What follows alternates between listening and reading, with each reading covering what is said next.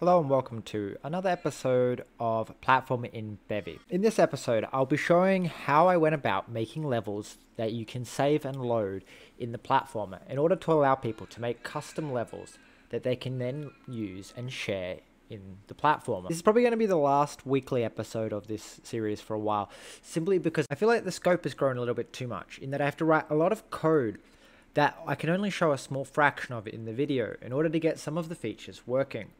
And I feel like this has moved away from showing off how to do things in Bevy, since a lot of the code is done off screen and you'll never see. Of course, this still helps people that are following along in the GitHub, but I feel like I'm also losing quality of my episodes as I try to rush to get them finished by the week and condensed into a video. To start with, I'm going to fix the issue that I brought up in a previous episode about the fact that a player can just stand still at spawn for a very long time before starting to collect any consumables, and their ghosts will simply mirror this by standing still for a long period of time, allowing people to acquire really large scores by simply not moving long enough to then go collect that many collectibles. The way I got around this is what I call the auto ghost function. This function runs a timer that after the timer elapses, it will spawn a ghost regardless of if the player has got a collectible or not.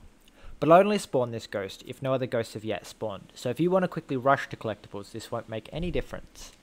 But if you stand still waiting for your ghost trail to accrue a long length, a ghost will spawn and immediately kill you. This is primarily done just with a local timer that is reset every time the ghost trail is cleared, in order to make sure that the timer resets when your ghosts are cleared. The rest of the system is fairly simple, running a query to see if there are any ghosts. If there are no ghosts, it will check to see if the player is within 8 pixels of 0, so that the ghosts won't start spawning if you haven't actually moved from the start point. If the player is within 8 pixels of the spawn, and the countdown hasn't yet finished, then the ghost trail is cleared and the timer is reset, meaning that as long as you stay within 8 pixels of the spawn, the game basically just doesn't start. If the player is greater than 8 pixels from the spawn, or the countdown has finished, the countdown timer will tick towards 0, and if the countdown timer finishes, it will send a command to spawn one ghost, which means that the condition will no longer be true that there are no entities, and this code will not run again.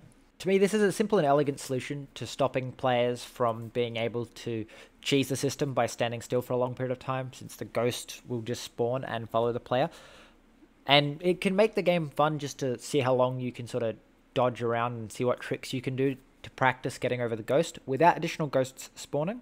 They can obviously get a shorter trail if the player picks up collectibles before that timer elapses, but that's more of a choice on the player's behalf than a game design thing I think you have to fix. The next thing I did, and this is more in line with the saving and loading, is I made collectibles into their own type of world object that can be spawned in using the system that I used to spawn blocks previously shown.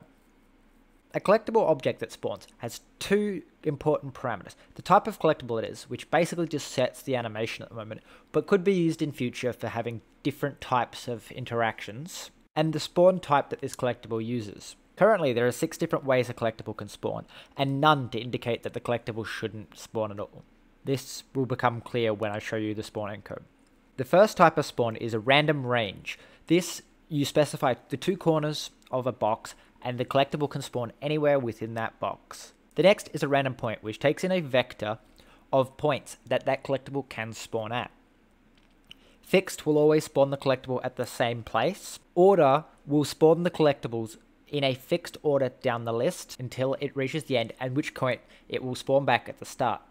Then there are ordered deck and random deck variants, which do the same thing but will remove the spawn point from the list once they spawn it, so the collectible cannot go back there. To spawn the collectible, I first make a copy of itself, and then calculate what position it should spawn at. In the case of fixed position and the decrementing spawn types, these will set the next spawn position to none for fixed immediately, and for the decrementings, when the decrementing list becomes 0. We then extract the animation and spawn the entity, attaching its own data to it as a component. This means that when you collect the collectible, it can simply pass this component as the object to spawn in the next iteration, allowing for the lists of entities to automatically increment and decrement the required lists as they go. The next step in making levels saveable and loadable was to create a struct that contained all the information needed to spawn a level. In this case, I've also made it an asset so that it can be possible to load multiple levels up and swap between them quickly. Currently, version 1 of levels simply contains the player's start position in the level, and then a list of objects that are to be spawned by the level. Since we're using dynamic boxed objects, we need to implement our own custom serialization format. The start of this is to serialize a struct with two fields, start, which is simply the player's start location, and objects, which gets passed in a custom serializer for serializing the objects. The custom object serializer starts serializing a new map. It will then go through and serialize each object in its list. To serialize each object, I use Bevy Reflects serializable enum in order to allow my trait MapObject to return a serializable reference to an object. I then pass this to serialize entity, using the object type as the key and the object serializable version as the value. The object type is simply a struct that represents the different types of objects that I've created for the world. So far, this consists of the box and the collectible, but in the future it may contain things like moving platforms or enemies. In order to deserialize the map, it gets a little bit more complicated, and we need to use a custom visitor. Obviously, extracting the player's start position is easy enough. We just deserialize an IVEC3. But in order to deserialize the objects back into their dynamic map objects, we need to go through each item in the map, and then based on what map object type it was, then create the deserialized version of that object. This all creates a lot of boilerplate that you won't see in this video, but if you go to the GitHub linked in the description and go to the levels.rs, you can see all of the code required for the deserialization of these objects. Next, I wanted to add base 64 encoding for level serialization. The primary reason for doing this is because it reminds me of Flash games, where you used to be able to create levels and then export their level code as a long string of characters. This is obviously significantly shorter than sending the full ROM encoded version that the game is currently using. In order to do this, I needed the base 64 crate and bincode as my serialization. The first step I do when creating these is to set the first byte to be the current version. This in future allows me to modify the level struct without breaking backwards compatibility with previously made level. Since if I modify the struct, I can increment the version and make sure I have a level loader that can load all previous level types. In order to serialize the structs to be as short as possible, I use with variant encoding. This is an option that you can enable in bincode that will try to attempt to minimize file size by checking what the size of the integer is, and then selecting the smallest possible representation that it can do. It does this by any number under the size of 251 will be put into a single byte. The top few possible numbers, which are reserved to indicate whether it's a 16-bit, 32-bit, 64-bit, or 128-bit number. So if the number was, say, 255, that would say that it's a 128-bit number, and then the 128-bit number was serialized. So when bincode is deserializing the value, if it gets a value of 255 in place of a variant encoding, it now knows that the next 16 bytes that it will decode are a 128-bit integer to use. We then simply use base 64 to encode the bytes that we got from our bincode and our version number into a string that we return. The reverse is done in the from base 64 version. We decode the string, we then extract the first byte in order to know what version, and then based on what version, we decode it with the appropriate response, stripping away the first byte.